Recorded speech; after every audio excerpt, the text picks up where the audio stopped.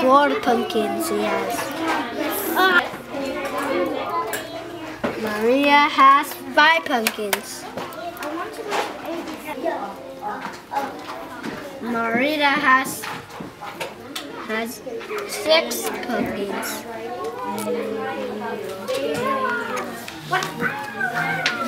Hi, I'm Miss Wong, kindergarten teacher at Stevenson Elementary, and one of our tasks is writing. And with writing, I do writing every Friday, and we write about something the kids did or learned this week.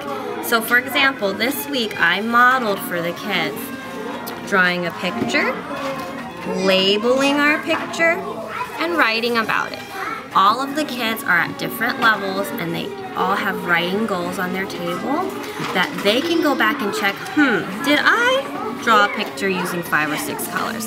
Did I write at least one label? Did I write a sentence using spaces? So as you can see from the kids writing, they are able to self-monitor and independently know what they are working on, as well as check their own work. Another thing you can do to help prepare is definitely build independence. My students are very independent. Most of the time they don't need a lot of teacher assistance, but also this is something we've been doing every week since the beginning of the year. So by this time, they know what to do without my help, and they know exactly where to start and what to work on.